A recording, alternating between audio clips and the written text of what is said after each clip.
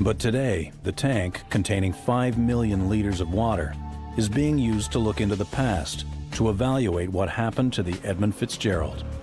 It's a scientific first, an experiment never undertaken here before. The test replicates the range of wave heights the Edmund Fitzgerald actually encountered during her final hours.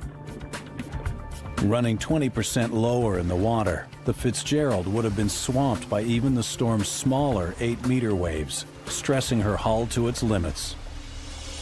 You can see a lot of the waves are coming up over the deck here, and we know that there were damaged ballast vents and things, so there's definitely going to be a lot of water getting into the hull.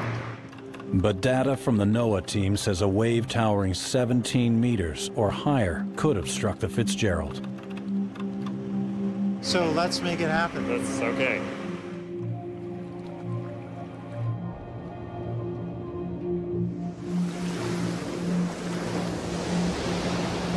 There's a big one. There's our rogue wave. Wow, yeah. Oh, Yeah, there we go. That was pretty washed over. That's Yeah. right, yeah. There, the whole boat was Yeah, awash. that pretty there. well washed it from one end to the other. High-speed footage shows the rogue wave in all its deadly power.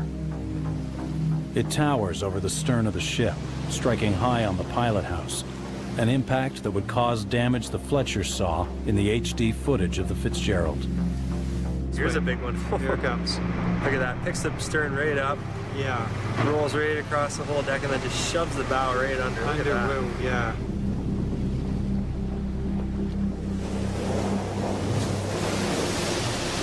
Just jam the wheelhouse straight under. Right. These ships, they're designed to take big seas. They know there's going to be big storms up there, but are they designed to take that freak, 1 in a million rogue wave?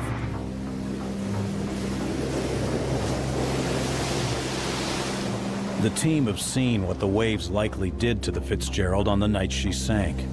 Next, they plan to apply their data to the ship itself using a unique machine.